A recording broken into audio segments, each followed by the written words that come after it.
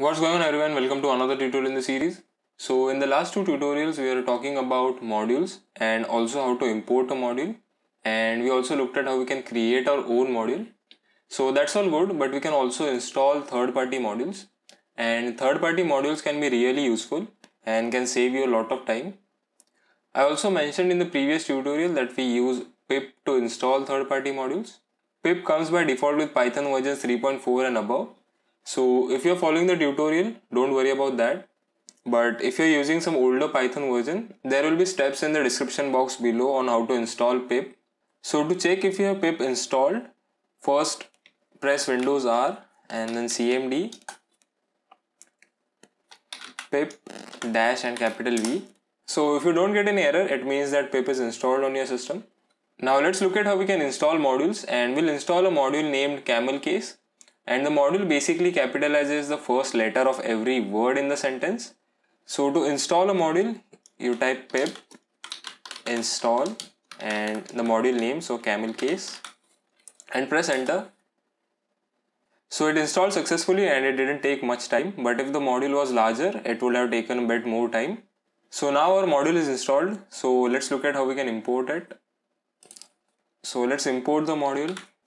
So from camel case, import camel case,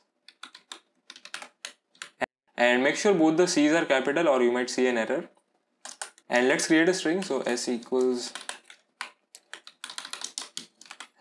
hello world.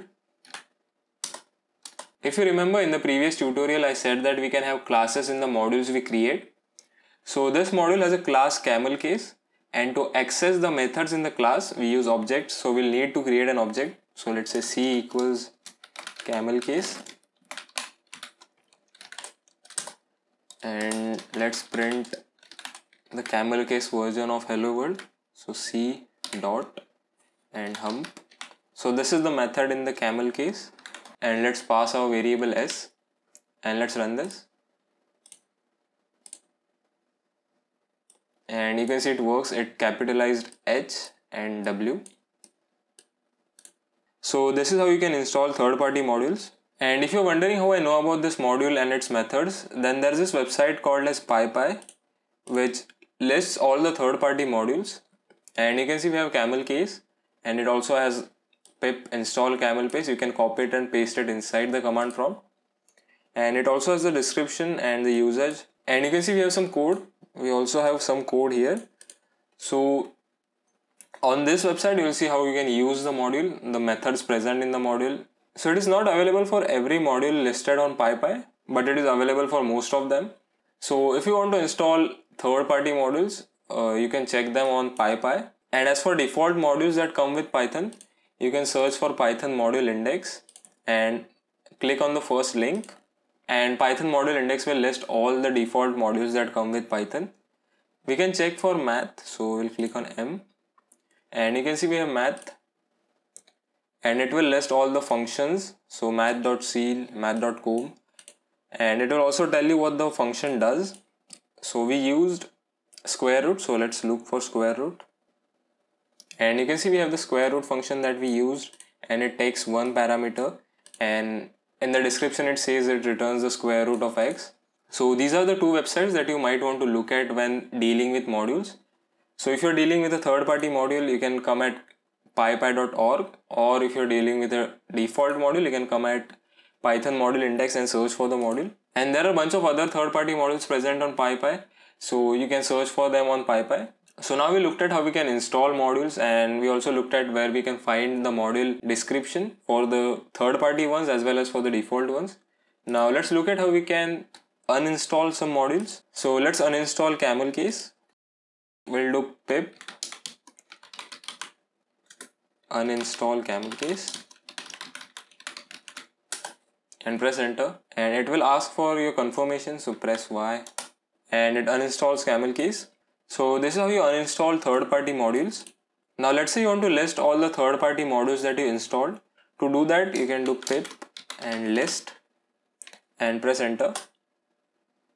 So these are all the third-party modules that I installed. Now for you the list might be a bit small, So since we are at the command prompt, let's also look at how we can run a Python script or Python file from the command prompt. But first let's clean this up. Since we uninstalled camel case, it will show us an error.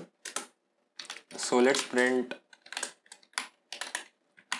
something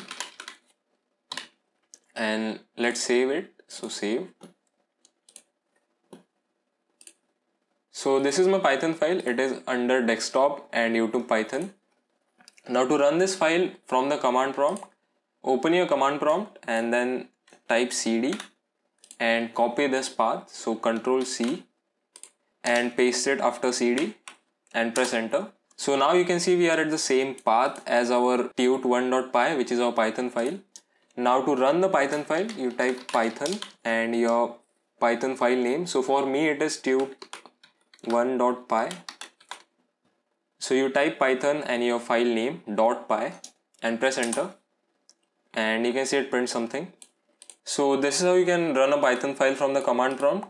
So since we are just learning the basics, we won't need command prompt, but as you get advanced, you might need command prompt to do some tasks. But as for now, just remember that you can also run a Python script from the command prompt. And that concludes the video. If you have any questions, feel free to leave them in the comments below. And as always, thanks for watching, subscribe if you liked it, and until next time.